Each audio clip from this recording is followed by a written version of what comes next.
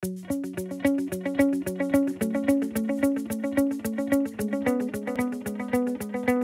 I wanted to do a video for you as quickly as I can to just kind of give you a quick rundown on who I am and what my background is. Over several years as I've been in the industry, from time to time I'll go to a training class, the instructor will introduce me and he'll say something, like, Abner Miranda's here. He's a former SWAT officer, blah, blah, blah, blah, blah. We're glad to have him. And then I stand up and, hey guys. And I would always allow the instructor to finish. And then I would make it a point to make this abundantly clear, and I will make it abundantly clear to you guys as well. I was never a former SWAT officer. I was never CID. I was never narcotics. I was a regular police officer. I was a regular Joe police officer. And understand, only cops can fully understand there's nothing regular about being a regular police officer. You do it all. I mean, you do everything. In 1999, I was working in non-invasive cardiology. My wife and I had our first child. He was just an infant. And I realized at that point, if I don't follow through with my desire to be a police officer, for the rest of my days, I will regret it. Deeply regret it. Went through the written exam, sat through the review board, ran the obstacle course. When you become a police officer in Florida, it is a huge, huge deal. To get into the academy, I mean, you have to pass a bunch of stuff just to get into the academy and pay your own way, okay? I was paying my own way. Struggled my way through months of the academy, 672 contact hours. Got that right there. And then sat for the state boards, Florida Department of Law Enforcement. That's a huge deal in and of itself. That test is a monster, and got that right there. And then went to work for the agency in the town where I grew up, Apopka Police Department. Great agency. We got on to field training. I want to say my second or third night. My field training officer, Adams, I believe was his last name. We're in his car, and we're somewhere on the far end of Apopka's territory, and one of our CID guys calls in over the radio that he needs assistance. And my FTO actually does a 180 in the car, which was pretty impressive. He spun that interceptor around, and he got on the throttle. Those of you who are cops who've been there, you understand what I'm talking about. It's hard to hear one of your brothers getting his tail whipped. My field training officer, the last thing he said to me before he got out of the car was, "Where I go, you go. Do you understand?" "Yes, sir." And I said, "Yes, sir," to watch him throw it in park, and the car went as it finally caught. And here was our CID guy just mere feet in front of the car, getting his butt handed to him. His shirt was ripped off his body, half ripped off. There was blood coming off his scalp. Anyways, long story short, we got that kid under control. Got him cuffed onto the hood of the car. And my field training officer turns to me and says, "Miranda, read him Miranda." And he thought that was just the funniest thing in the world ever, and everybody started laughing. And I remember thinking, what the hell? Everybody's laughing, and I'm still... And that was my first instant of understanding, this is combat. The safeties in my life just got pulled off. I just entered a whole new chapter of my life, and holy crap, that was a major shocker for me. Because, you got to understand, like I said, I'd come from non-invasive cardiology. This is a very professional world of healthcare. And I'd come into this world of law enforcement that was just off the chain. And guys, you have to understand, Florida law enforcement is off the chain, big time. Let's jump forward to 2004. I'm working for an agency here in Tennessee, the University of Tennessee at Chattanooga Police Department. And university policing is the wild, wild west, guys. Got involved in a couple of brawls with football players. That wasn't fun. And realized, man, I got to learn how to talk my way out of fights better than this. So I burned a week of vacation time and went through the FBI school on crisis negotiations, which is known as crisis negotiator, that certificate right there. And crisis negotiator is essentially hostage negotiator is all it is. The course was taught by a superb instructor, Peggy, and she really threw us into the deep end. For those of you negotiators that are out there, I'm going to say a phrase, and for everybody else, find it. I would urge you to find it. The phrase is more pies. More pies. Go find it. Go find out what it means. That's a phrase that I have never forgotten, all the way up until today. I have operated off of that phrase in so many instances that I've gotten involved in as a police officer, as a businessman. More pies. That's golden. You need to learn that one. From there, I went into hostage negotiator specialty topics, which is, I'm sorry, crisis negotiator specialty topics, that certificate right there, which is essentially hostage negotiator, hostile negotiations.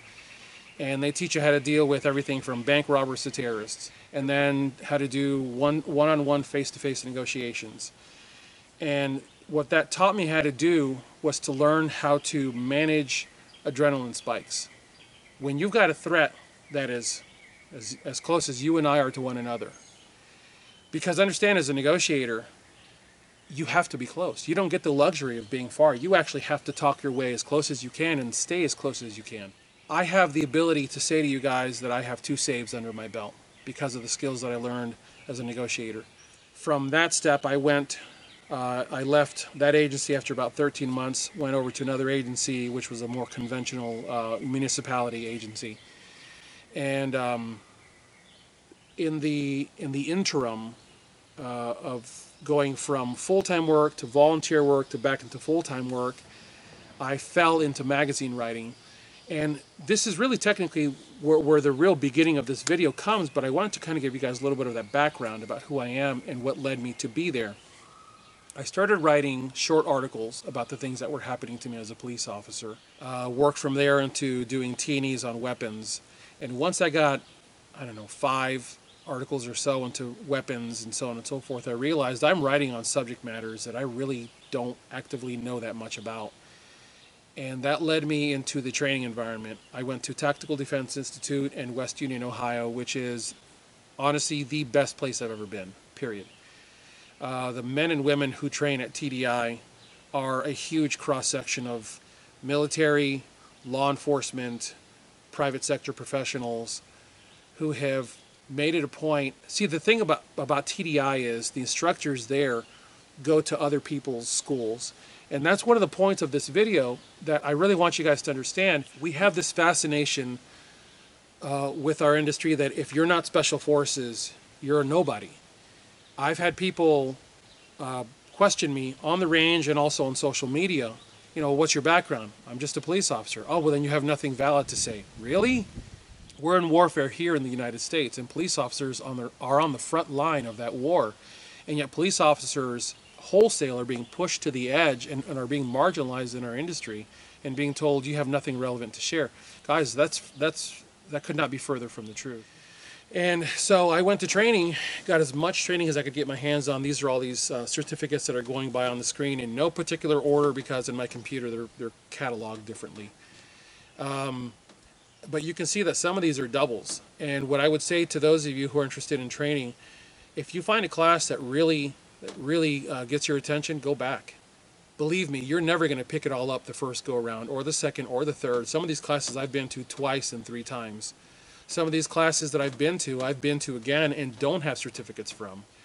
Because when you're media, when you're gun media, many times you're invited to places and the lead instructor forgets to tell the secretary that you're coming and your name never makes it onto the roster.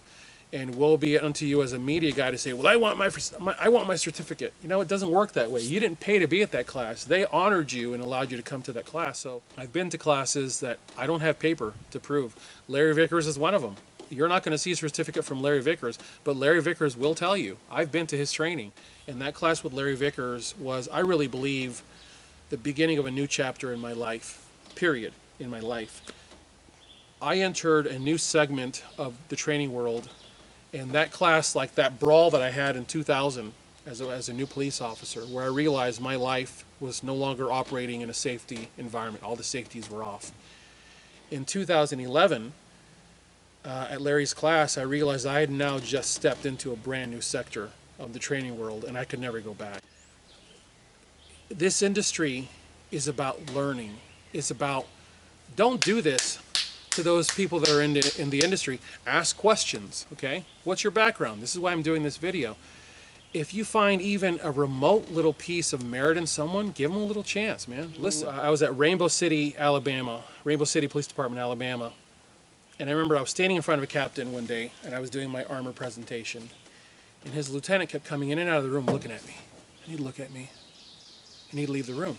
He'd come back in, he'd look at me, and he'd leave the room. And I'm thinking, what is this dude doing? And finally, he he says, can I see you for a minute?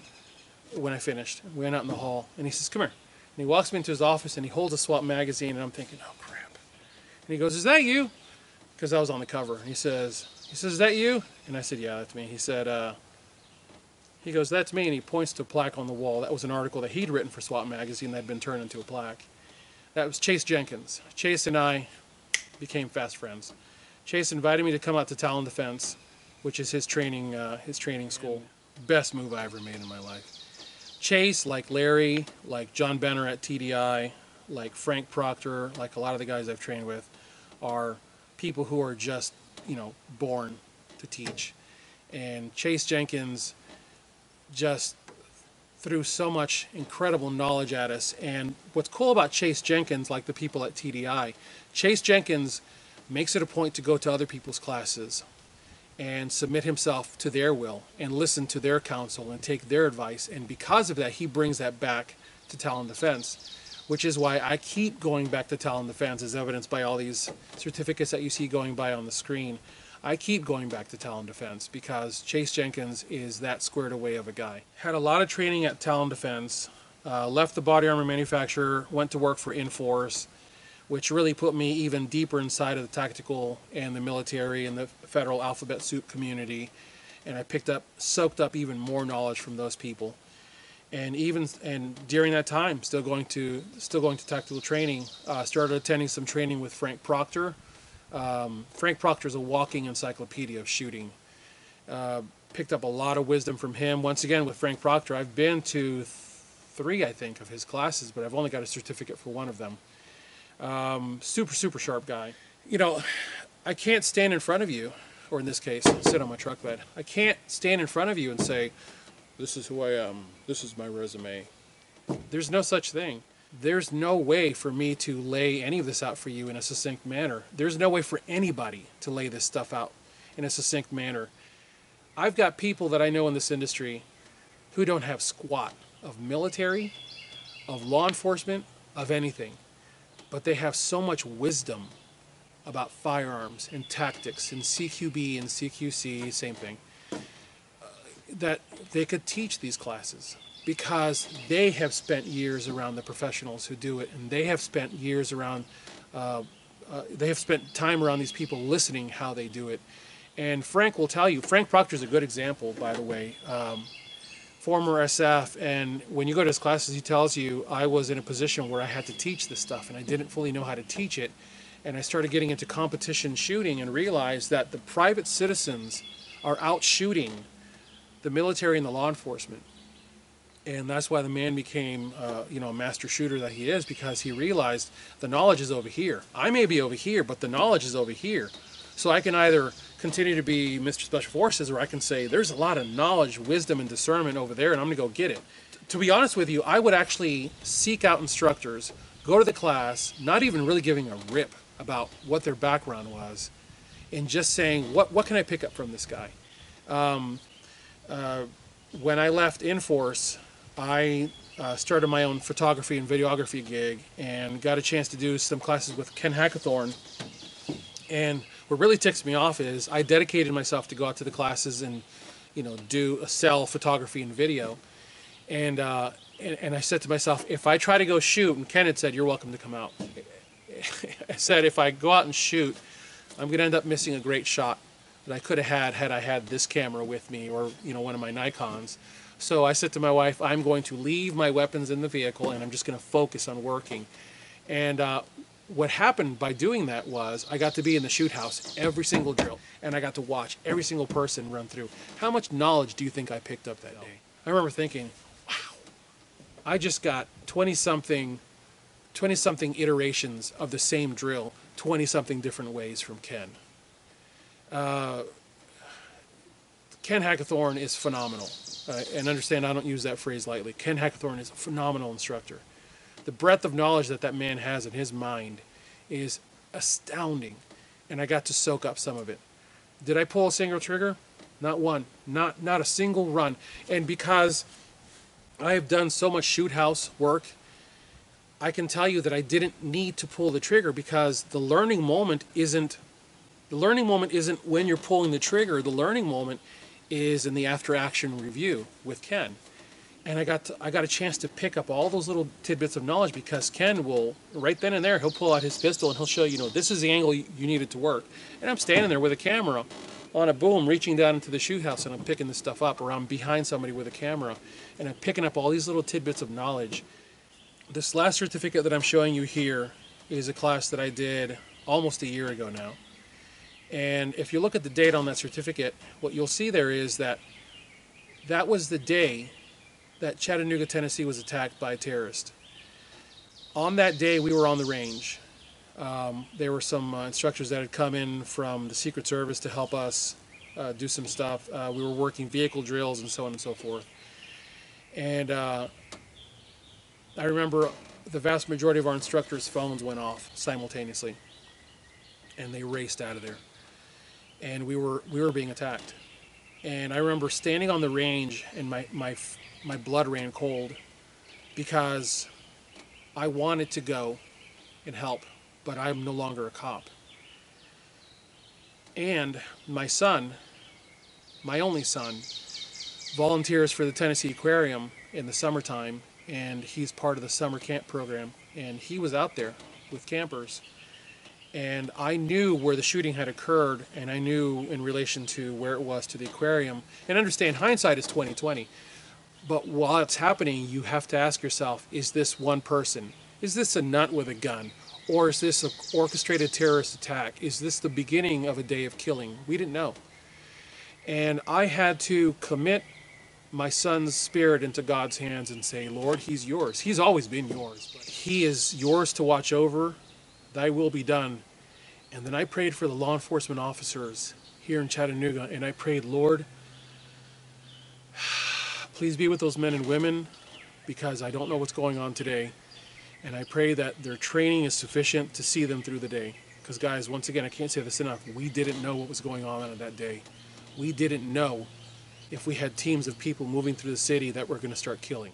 What this does, this brings us full circle from the beginning. As a young police officer, realizing that the safeties were off in my life, realizing that I'd stepped in with both feet into law enforcement, realizing that I was now on the front line of combat inside of our own borders. That's 2000. That's pre 9/11. Here we were, 2015, with a terrorist attack in Chattanooga. And by the way, Chattanooga might as well be, small town USA, because Chattanooga is a small town. And here we were undergoing a terrorist attack, and I was having to trust that my fellow police officers here in the Chattanooga area had done their due diligence and had trained to be able to defend me, my family, everybody. All of us in Chattanooga were at the mercy of Hamilton County and Chattanooga Police Department. And they did an exemplary job, and I'm proud of them. If you don't fully understand that the combat that we are now engaged in within our own borders is a war that is being fought primarily by the police officer, secondarily by the armed citizen, then please do all of us in this industry a favor and leave. Go back to your video games. Please just go drink the Kool-Aid somewhere else. Leave us alone. Because there are a lot of men like me that are trying to seek as much training as they can, anywhere they can. If you don't see the value of a police officer and what he or she brings to this industry because you're so in love with the mentality of special forces, then there's not much that I can say or anybody else can say to change your mind. Police officers are the front line, the last line of defense, the first and last line of defense for our nation. They are worthy of being listened to, and they need to be supported. I hope this video clears up a lot of the questions that people have about me. I defy anyone to find me anything written or video where I have tried to pass myself off as something that I'm not, because I haven't. I know I haven't. Like I say to people, I have a wife, 3 kids, a dog, and a mortgage. That's who I am. This piece of dirt that I own is because my wife and I chose to move out here because I realized that the things that I was learning as a police officer, I needed to practice. And there's no greater way to take knowledge and turn it into wisdom than to temper it with discernment. And the only way to get that is time on the trigger. That's it. Seek training wherever you can get it. Ask the instructor about their background. Reputable instructors have no problem showing you their background, and many of them will have it right up on their website. If someone is very flashy, that ought to be an alarm for you. That ought to let you know that you need to be digging a little bit deeper. Be careful of what you're learning and who you're learning it from, because it can bite you in the future. So anyways, as always, God bless you all. Thank you guys for watching. Get those guns out and practice. Have a good one.